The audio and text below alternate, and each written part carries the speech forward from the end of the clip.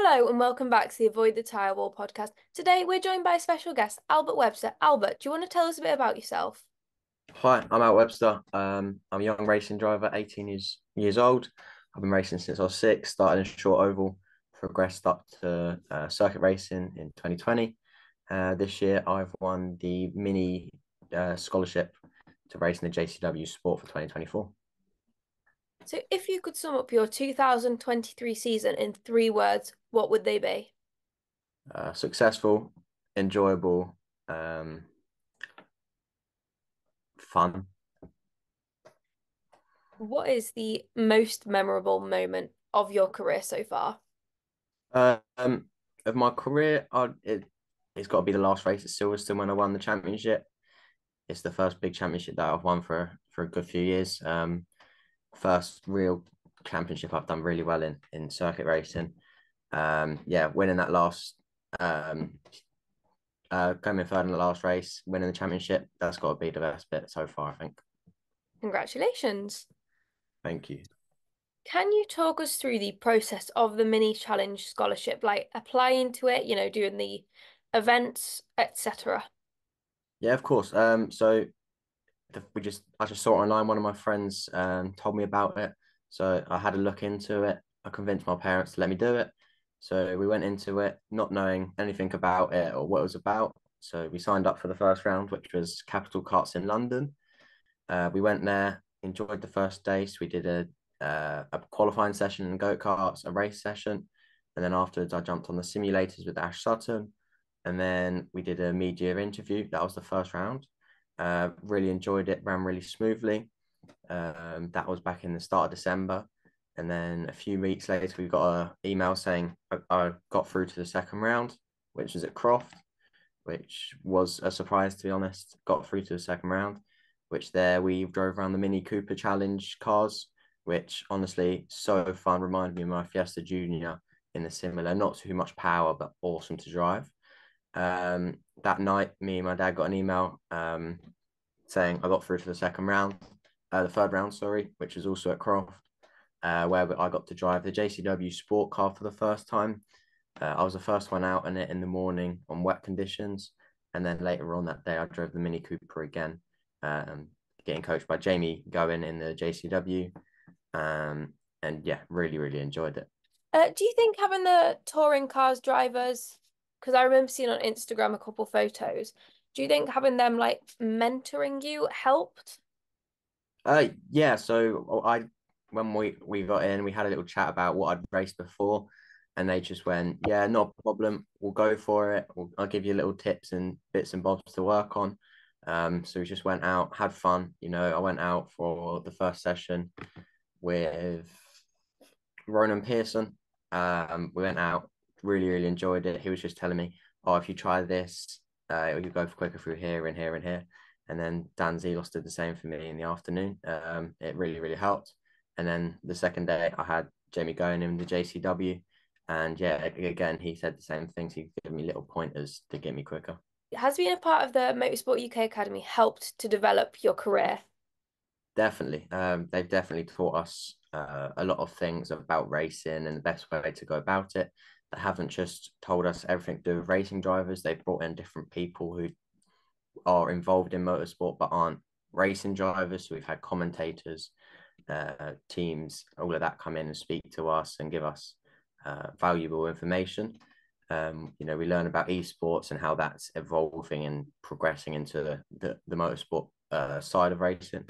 And then motor vehicle as well, where we learn about the cars and how it works, which we can relay back to our team and help them get the car fixed quicker. Don't you only have to go like a couple days a week or something? Like someone told me it was 2 days a week. So it's 4 days a week, 2 weeks a month. So it's only a part-time course. So currently I'm off for my 2 weeks, but then I'm going back on the 4th, I think it is, of March, and then I've got 2 weeks on, and then again I've got 2 weeks off to for the race season. It's because we start about then.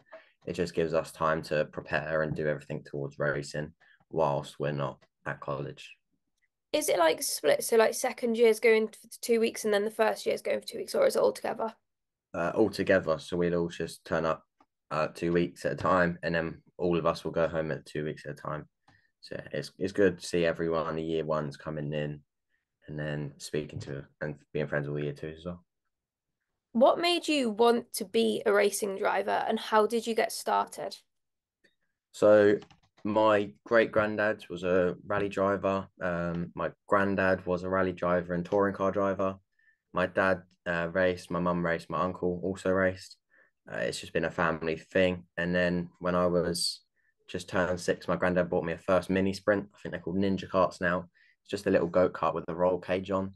I did that when I was 6. I started that when I was 6, yeah, and then I've carried on. I haven't stopped since. So I'm just about to start my 13th year of racing. Can you walk us through your typical race day routine? Yeah, not a problem. So we've got 2 races on. We normally have about 2 races on a day. So I wake up whenever I do. I don't set an alarm unless it's a really early morning race, just so I can get a nice sleep, make sure I'm ready for the day. I wake up, go have a shower, get ready. I'll come back, and then by that time, my sister's she normally cooks for us recently. We normally have like a bacon butty or something. Wake up in the morning. We've got our first race coming up. I don't like wearing my overalls too much, so I always get changed right at the last minute. Get in my car, go to the assembly area, just chill there for a minute, get me a helmet on a couple minutes before, sit in there. I normally do end up falling asleep just before I go out. I don't know why. I always just been so relaxed in the car. I haven't had to be there angsting or anything. I've just got in the car, put my belts on, and fallen asleep. After the race, come back, do the scrutineer checks, everything like that. Get back to this awning or garage if we're lucky enough to have them. I'll eat a bit of lunch, depending on what day it is.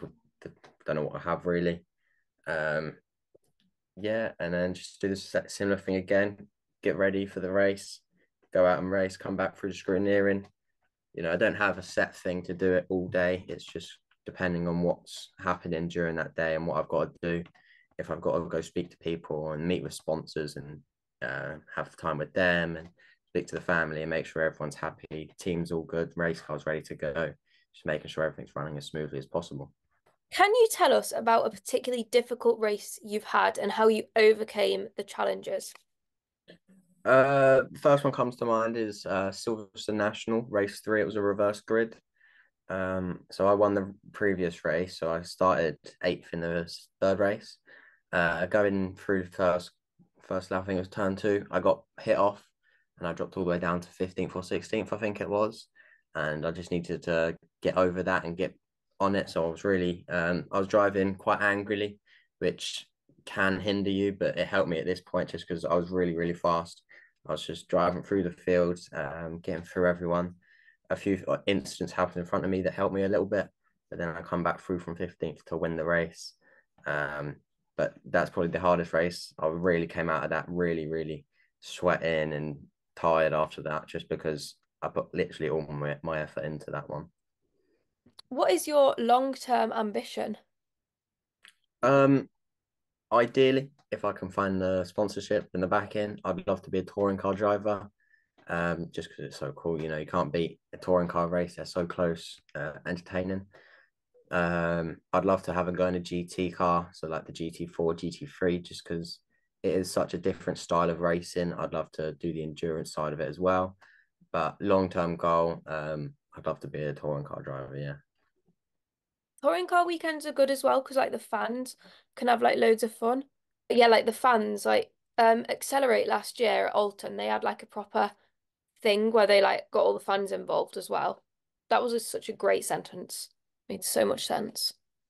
Yeah, no, it is good. I can't wait to be on the touring car package this year. To be in front of the hundreds of thousands of people there will be a lot different to the weekends I've been racing on recently. Yeah, I just can't wait to do it. It'll be such a big step up for me. It'll be really, really good. So linking to that, so if you are racing mini challenge, do you think that it'll be beneficial to be on the Toka package in terms of sponsorship? Definitely. Because from last year's, there was over 17 million people watching just the minis race. That was on ITV4. and well, it was as well as like 350,000 people at the track throughout the years, throughout the year, sorry. That helps a lot because it gets more people on the sponsors. If you've got the side of a car, you'd rather have millions of people watching it than tens of thousands. So it helps out. You can get sponsors in and go, oh, do you want to come to the race weekends? Come and watch touring cars. We'll get you the access and whatnot. And it really does help out getting people on board and making them want to follow you and sponsor you. What is the main difference between driving the Mini and the Fiesta? So currently I've only had out the 15 minutes out at Croft. Um, with 15 minutes at Croft, that's all I've had so far. We haven't got any testing booked so far. But the only real difference is the Fiesta, the way we've set it up with suspension and everything.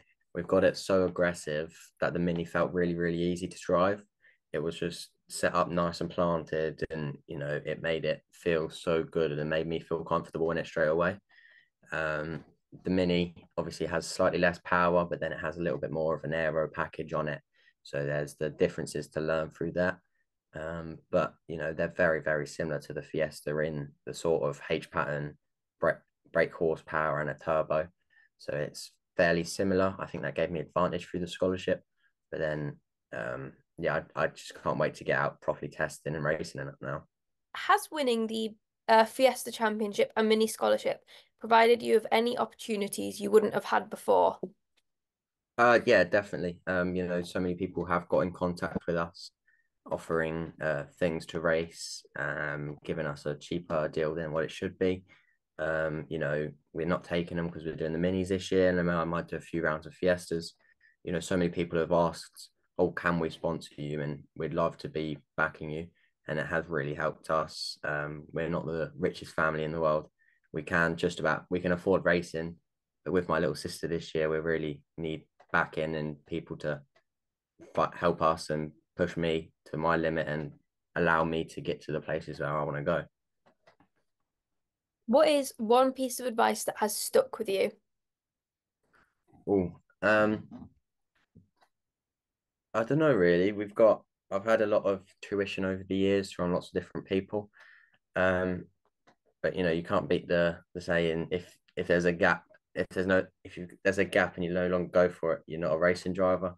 You can't beat it because I'm quite an aggressive driver in that I will go for a gap if it's there, and I won't back down from someone on a racetrack. So I think that's stuck with me quite a bit.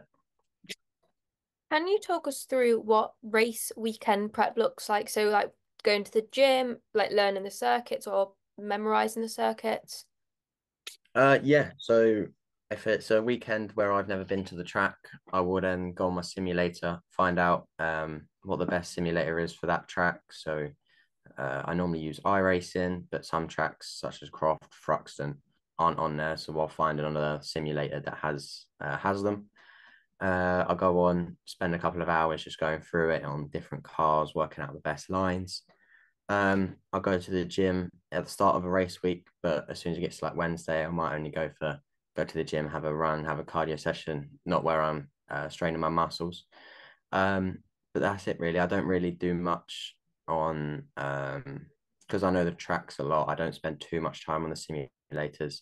I know them inside and out now, doing 4 years in Fiestas and knowing the tracks.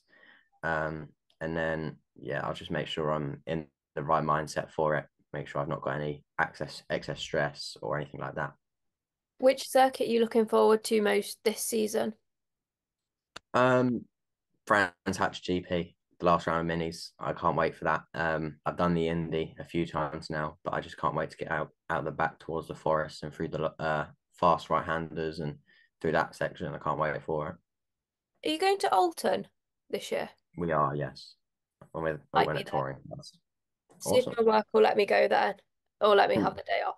Thank you for watching this week's episode of the Avoid the Tire Wall podcast, and thank you to Albert for agreeing to do this interview. See you next week. Bye.